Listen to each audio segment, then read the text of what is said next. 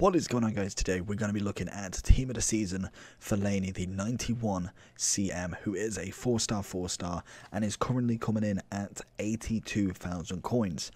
Personally, for me, I think the SBC is 100% worth it, regardless of if you're going to use him or not, purely for the fact it is only an 84 rated SBC with one Belgian player and a Team of the Week or Team of the Season.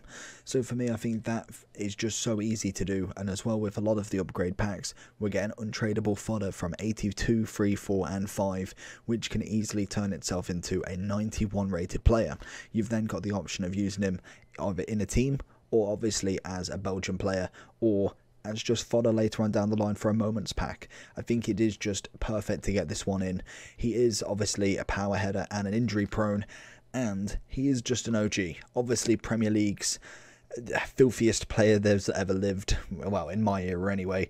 Honestly, he was fantastic. He just was always up for a scrap, up for a tackle, and you'd probably put the money on him being red carded in the Merseyside derby.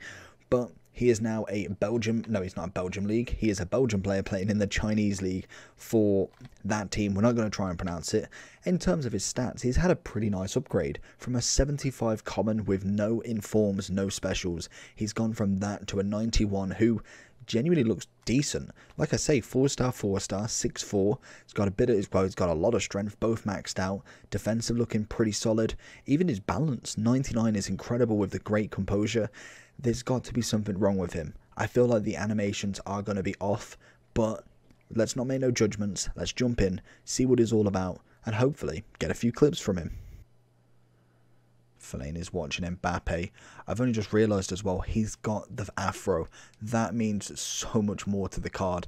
Honestly, that is the iconic hairdo. I thought he may have had it chopped off in this game as well. Let's see what Fellaini is all about. Okay. Oh no, yeah, it does feel a little bit more stiffer than Bakumbu, even with the agility side of stuff. I think it's more of his balance that really can hold him up, but let's give him another go. We kind of didn't give him a fair shout on what was actually doing with him, as I didn't know where I was actually moving to. Okay, yeah, you can feel that kind of little stop in between the movements. Not the quickest in dribbling, which is not a problem because we can use that to our advantage. Fellaini.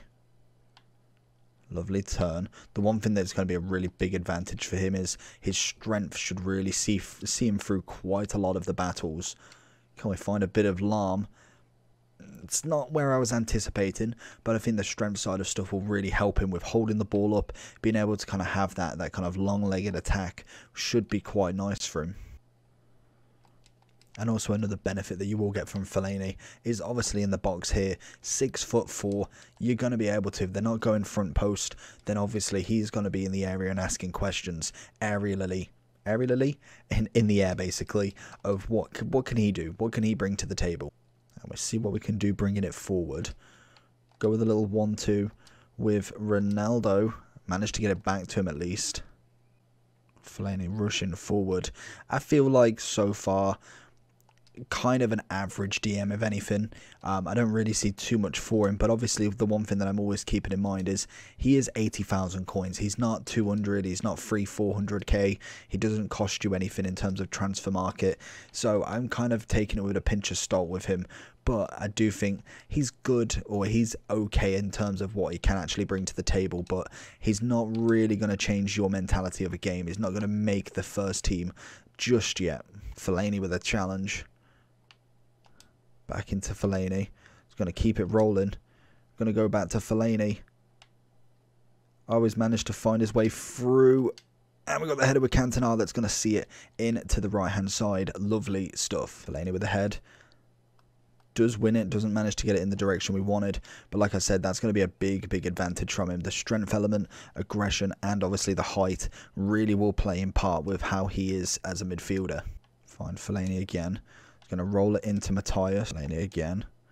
Oh, he's a little bit slow on that reaction kind of time. Going to find in Bakumbu. No, not quite. That's a poor pass from myself. But in terms of kind of like from the time you press B to the A, from B, sorry, pass to get actually happening. Well, let me start that again. From the time it takes you to actually pass with him or turn, it does feel a little bit slower than what you'd normally imagine from a top tier sort of player or a top rating sort of player, really. well, they did say he was injury prone. Already injured in literally the second or third match that he's played in so far. That's fine. He should be able to shake it off, as the wise words from the commentator. So going into the overall for Fellaini then. So like I said, he's coming in at a whopping 80,000 coins across all of the consoles practically. It is because he is just an 84 rated team with 1 in form or team of the season moments, and obviously a Belgian player. So personally, I went for, I don't know if he's in, yeah, I went for this guy. 14.5k, an 84 rated, obviously Belgium, ticks both boxes. Then if you've got all the Serie A picks, you're easily done. It should be so easy to do that literally it shouldn't take you much time to grind or a lot of coins to do. I do reckon that you're better off doing it with upgrade packs and untradeable cards than obviously buying the players, but I think that's pretty much self-explanatory by this point. And in terms of chemistry style, we're looking at either Shadow or Hunter. I feel like Shadow is the way to go for this one. 91 pace you end up with and 97 defending, or you could potentially go with, in fact no, you can't go with the anchor. That's a good point.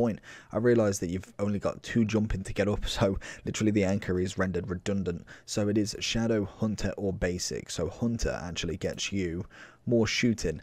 I'd go definitely with the Shadow just because I feel like DM wise he is going to be better than Cam. So that is just a way to go. I did think in terms of kind of his turn-in does feel slower than what the stats do portray, but I think that was pretty much going to be self-explanatory from a 6'4" player with the ability of Fellaini. Saying that, tackling wise was absolutely fine, strength was really good, he picked up the ball quite a lot and his passing wasn't awful. Obviously he's got 97 short, 85 long. I think really the only kind of areas he struggled with was there. He has the 4-star, which is fantastic. Does have injury prone, which we actually did experience for once, which was crazy. But overall, for 80k, not a bad card. He is 33 years old as well, so we have seen him through FIFA 10, where obviously his Everton days, probably his most prolific days, then moving into as a Manchester United player, all the way for quite a few years to be honest, ever since FIFA 19, where then he did make the move over to the Chinese League to kind of finish off his sort of career. Overall wise, I think if you can get him in the club for untradables, absolutely brilliant. Maybe a super sub, maybe an objective at some point, but most definitely very good fodder for that prime moment SBC when it does come out. Overall wise, I'm going to give him a solid 8.6 out of 10. Let me know down below if you're going to be finishing Fellaini, or subscribe. I'll see what's there.